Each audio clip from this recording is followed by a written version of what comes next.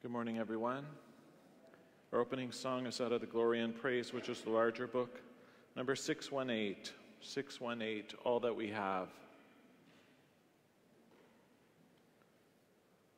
All that we have and all that we offer comes from a heart both frightened and free. Take what we bring now and give what we need. All done in his name. Some would rely on their power. Others put trust in their gold. Some have only their Savior, whose faithfulness never grows old.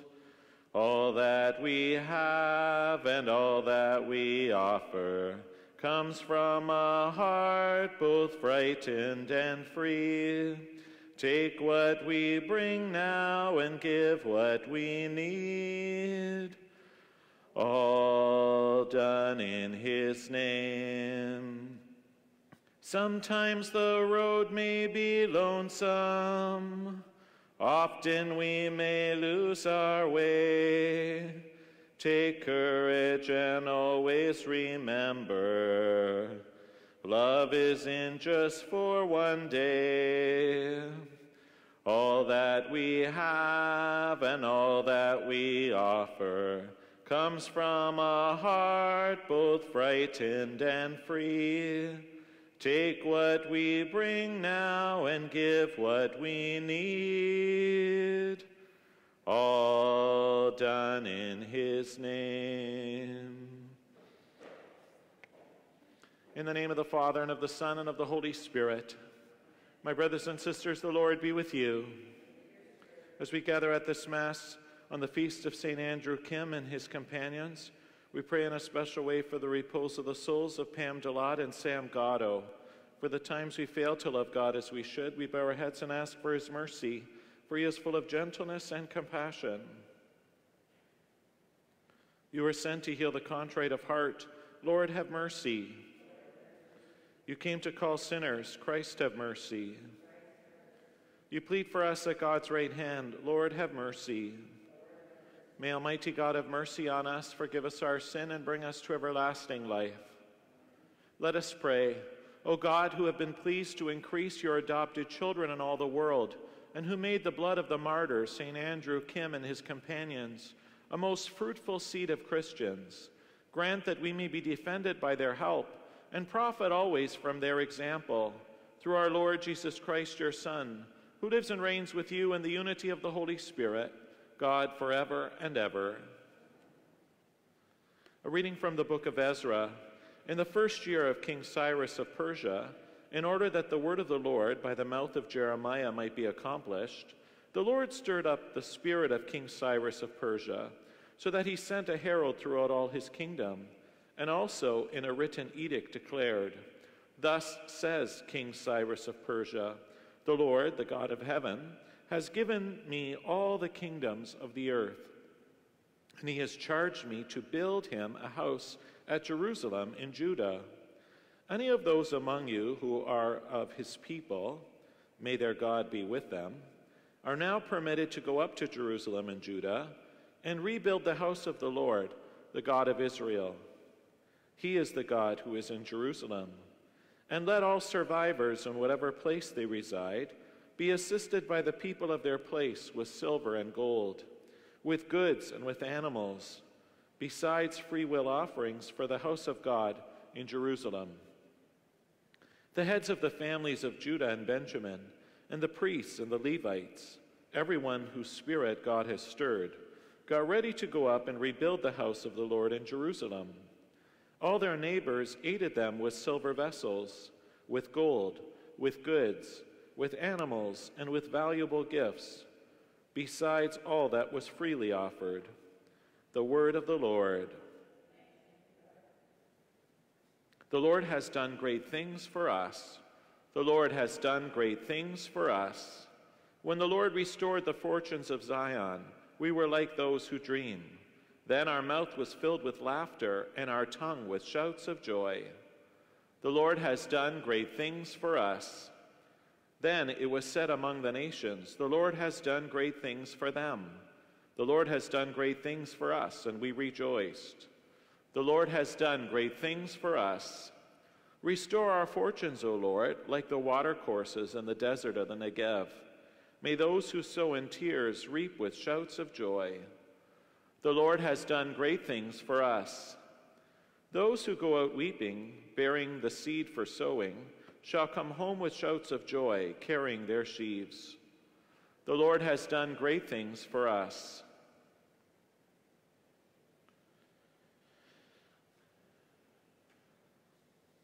Alleluia, alleluia, alleluia. Alleluia, alleluia, alleluia. Let your light shine before all, that they may see your good works and glorify your Father. Alleluia, alleluia, alleluia. My brothers and sisters, the Lord be with you. A reading from the Holy Gospel according to Luke. Jesus said to the people, "No one after lighting a lamp hides it under a jar or puts it under a bed, but puts it on the lampstand so that those who enter may see the light. For nothing is hidden that will not be disclosed, nor is anything secret that will not become known and come to light.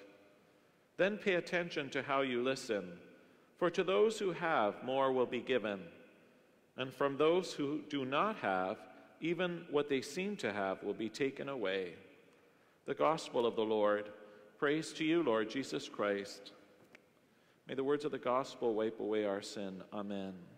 In the passage from Ezra, we see that King Cyrus has been touched by God to remind the people of their importance to worship him, especially as they rebuild the temple in the center of the community, which is Jerusalem.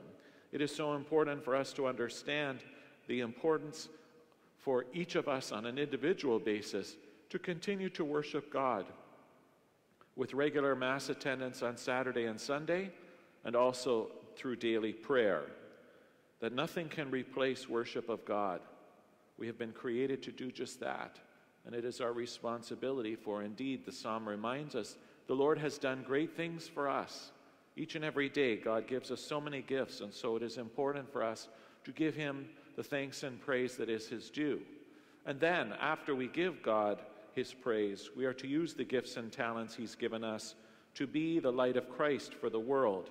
And as Jesus says, we never put a candle or a light under a bushel basket. That would be ridiculous.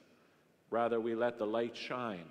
May our light shine, Lord, in love of you, so that we can continue to follow in your footsteps and bring hope to the world. Let us humbly offer our prayers and petitions to God, our loving Father.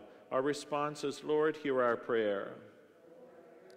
Let us pray for the Church. May the Holy Spirit bring forth in all the baptized a sustained commitment to the vocation of holiness, we pray.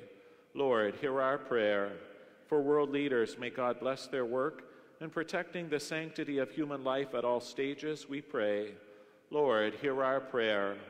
Let us pray for our nation, that today, election day, that we may pray and ask the Holy Spirit to help us who is the candidate that we are to vote for, and that the new leadership of our great nation will be inspired by the teachings of Jesus and lead from biblical and moral codes, we pray.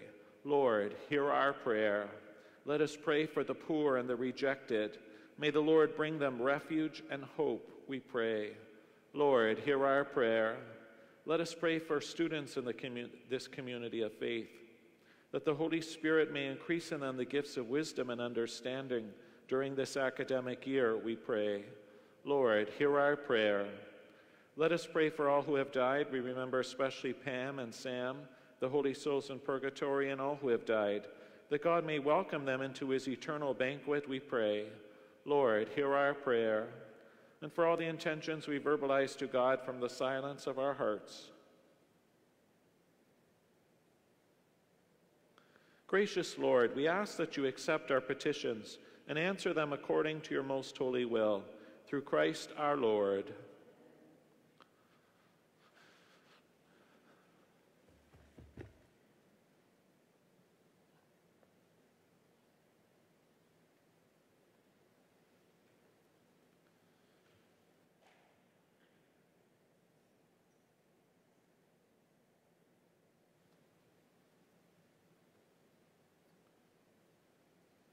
Blessed are you, Lord God of all creation, for through your goodness we have received this bread which we offer you, fruit of the earth and work of human hands. It will become for us the bread of life. By the mingling of this water and wine, we come to share in the divinity of Christ, who humbled himself to share in our humanity. Blessed are you, Lord God of all creation, for through your goodness we have received this wine which we offer you, fruit of the vine and work of human hands. It will become for us our spiritual drink. With humble spirit and contrite heart, may we be accepted by you, O Lord. May our sacrifice in your sight this day be pleasing to you, Lord God. Wash me, O Lord, of my iniquity. Cleanse me of my many sins.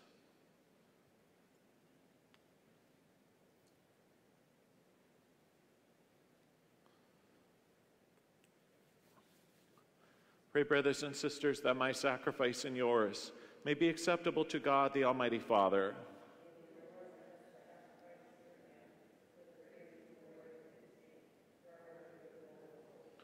Look with favor, Almighty God, on the offerings of your people, and through the intercession of the blessed martyrs, grant that we ourselves may become a sacrifice acceptable to you for the salvation of all the world, through Christ our Lord. My brothers and sisters, the Lord be with you. Lift up your hearts. Let us give thanks to the Lord our God. It is truly right and just, our duty and our salvation, always and everywhere to give you thanks, Lord, Holy Father, Almighty and eternal God. For you are glorified when your saints are praised. Their very sufferings are but wonders of your might. In your mercy you give ardor to their faith. To their endurance you grant firm resolve. And in their struggle the victory is yours through Christ our Lord. Therefore all creatures of heaven and earth sing a new song in adoration, and we with all the hosts of angels cry out, and without end we acclaim.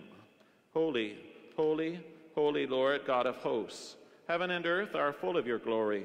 Hosanna in the highest. Blessed is he who comes in the name of the Lord. Hosanna in the highest.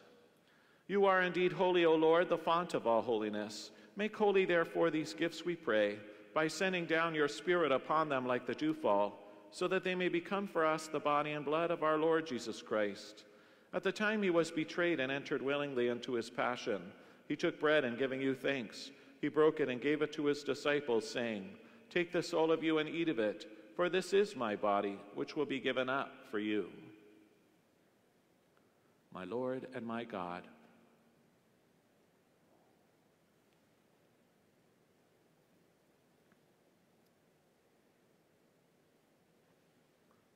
in a similar way, when supper was ended, he took the chalice, and once more giving thanks, he gave it to his disciples, saying, "Take this, all of you, and drink from it, for this is the chalice of my blood, the blood of the new and eternal covenant, which will be poured out for you and for many for the forgiveness of sin. Do this in memory of me." My Jesus, mercy.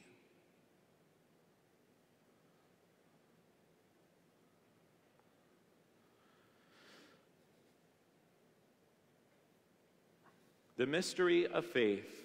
We proclaim your death, O Lord, and profess your resurrection until you come again. Therefore, as we celebrate the memorial of his death and resurrection, we offer you, Lord, the bread of life and the chalice of salvation, giving thanks that you have held us worthy to be in your presence and minister to you. Humbly we pray that, partaking of the body and blood of Christ, we may be gathered into one by the Holy Spirit.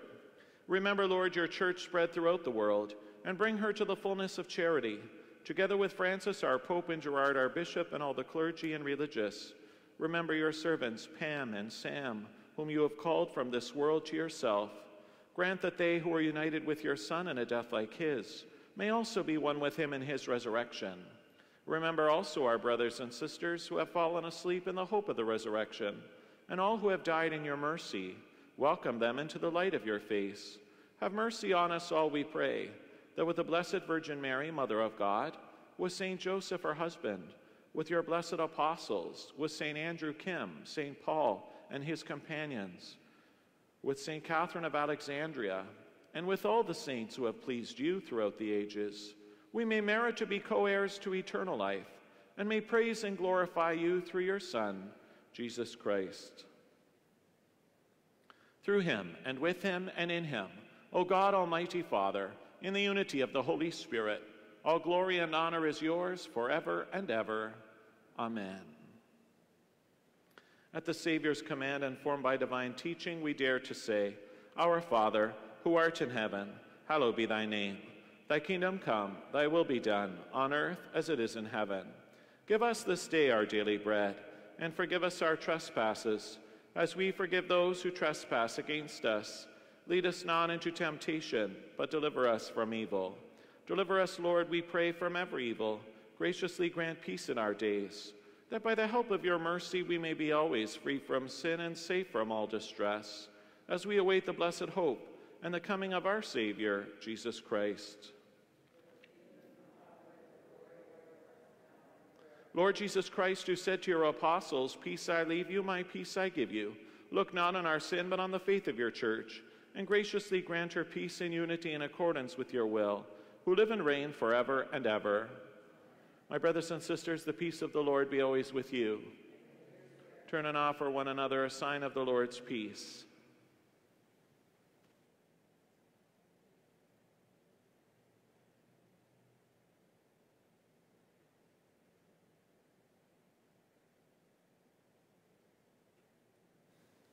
Lamb of God, you take away the sin of the world, have mercy on us. Lamb of God, you take away the sin of the world, have mercy on us. Lamb of God, you take away the sin of the world, grant us your peace. Lord Jesus Christ, Son of the living God, who by the will of the Father and work of the Holy Spirit, through your death gave life to the world, free us by this your most holy body and blood, from all our sins and from all that is evil. Keep us faithful to your commandments, and never let us be parted from you.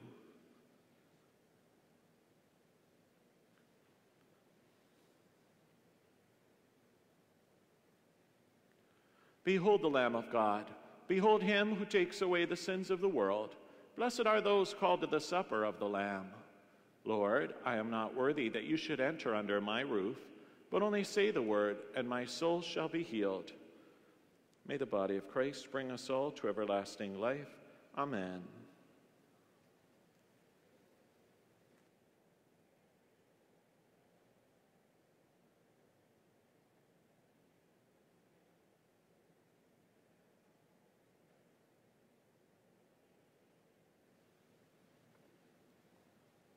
May the blood of Christ bring us all to everlasting life.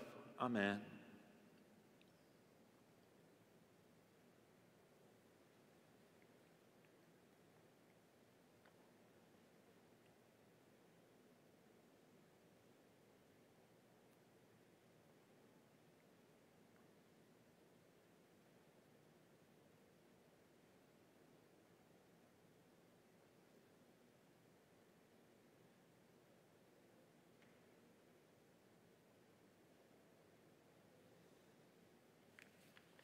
For those receiving Jesus in a spiritual communion, I invite you to pray, My Jesus, I believe that you are present in the most holy sacrament. I love you above all things, and I desire to receive you into my soul. Since I cannot at this moment receive you sacramentally, come at least spiritually into my heart. I embrace you as if you were already there, and unite myself wholly to you. Never permit me to be separated from you. Amen.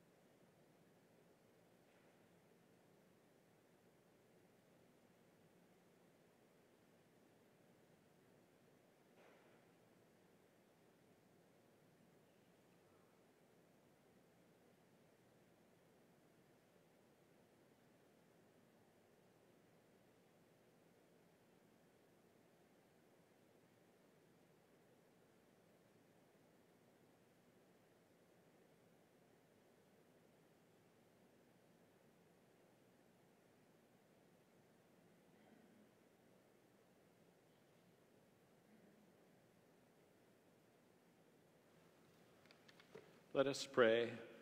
Nourished with the food of the valiant, we may celebrate the blessed martyrs.